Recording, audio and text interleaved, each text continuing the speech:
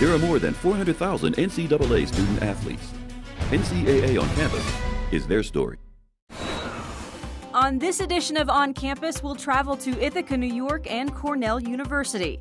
They've been wrestling in the NCAA for 85 years now, but Cornell wrestler Kyle Dake did something last year that had never been done before. When the lights are the brightest, that's when I think I perform the best. He is in the record books and has a shot this year to do something that's only been done 3 times in those 85 years. Everyone loves to win, but not everyone hates losing. To tell us more about Cornell, here is Kyle's teammate, himself an NCAA wrestling champion from last season, Steve Bosak. Welcome to Cornell University, home of the Big Red. We have about 14,000 undergraduates here. That makes us the largest of the 8 Ivy League schools. We were founded in 1865, and that makes us the youngest member of the Ivy League as well. Our school has made a lot of history over the years. The first school in the world to award a degree in journalism, the nation's first degree in veterinary medicine, and the first doctorates in electrical engineering and industrial engineering. My teammate Kyle Dake made some history of his own last year when he became the first NCAA wrestler to win 3 national championships in 3 different weight classes. This year he's trying to one-up himself, going for a 4th championship in a 4th weight class, and also trying to become only the 4th wrestler in those 85 years of NCAA wrestling history to win a 4th individual national championship.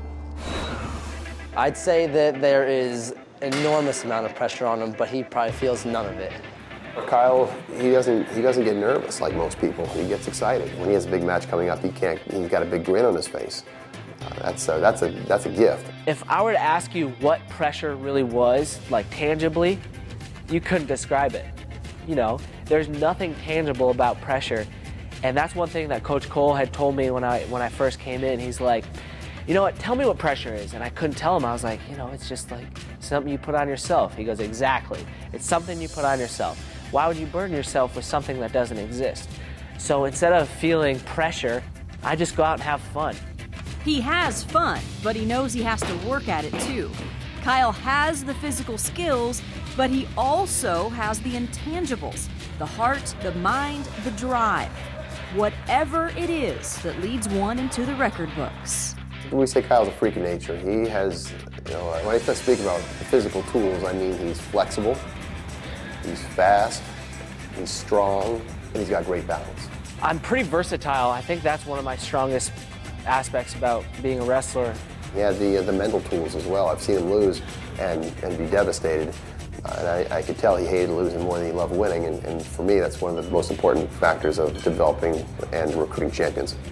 You know, some people take a loss and they're like, okay, well, a loss is a loss. What are you going to do about it? Like, for me, that's just unacceptable. I have to go out and not only win, but dominate every single time.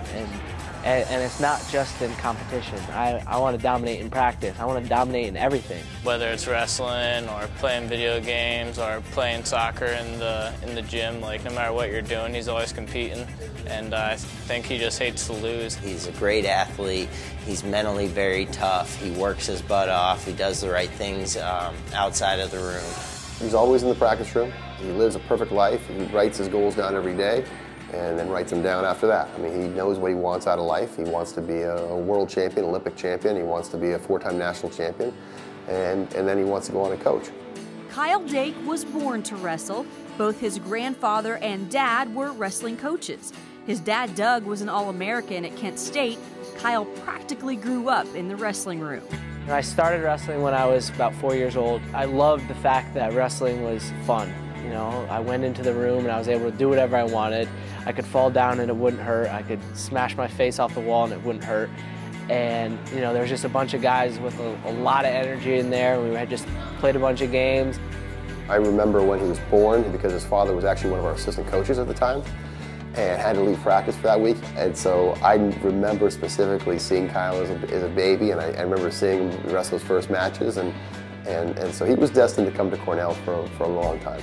Everything about Cornell was just so appealing to me. I've been around the program ever since I can remember. I watched this building get built, and I was like, I'm gonna wrestle there one day. I mean, there's a poster in the lobby with the first match that was here, and you can see me sitting in the front row with my dad. So, I mean, I'm basically part of the history here, and I just like to cement my name into it. Kyle also excels in the classroom as a sociology major with a minor in business. And he's a member of Cornell's legendary Senior Honor Society, Quill and Dagger. A lot of the good grades and things like that come from just having good time management. And wrestling's really taught me that. Everything he does, he tries to do with excellence, whether it's wrestling or studies. He's going to be the best at whatever he does. I think Kyle Dake is a serious student who understands that the lessons he learns in the classroom are as important as the lessons he learns in competitive athletics, and that his future really depends both on being an excellent athlete and an excellent student. He has won titles at 141 pounds, 149, 157, and this year he's at 165, where the wrestling world eagerly anticipates an NCAA tournament matchup against Penn State's David Taylor, the defending champ at 165. Kyle has lost only 4 matches in his 4 years at Cornell, and he has never lost in the NCAA tournament. He is undefeated this year, but because he is always in a new weight class, he's never been the favorite. I was never the top dog going back into the weight class. I always had to prove myself. And being able to climb that ladder each time and each year was really motivating for me and allowed me to accomplish what I accomplished. And what Kyle Dake has accomplished is in the NCAA record books. You can follow his attempt to get championship number 4 when he wrestles at this week's NCAA championships in Des Moines. Good luck to Kyle and all the wrestlers. Follow the action at ncaa.com, and thanks for watching NCAA on Campus.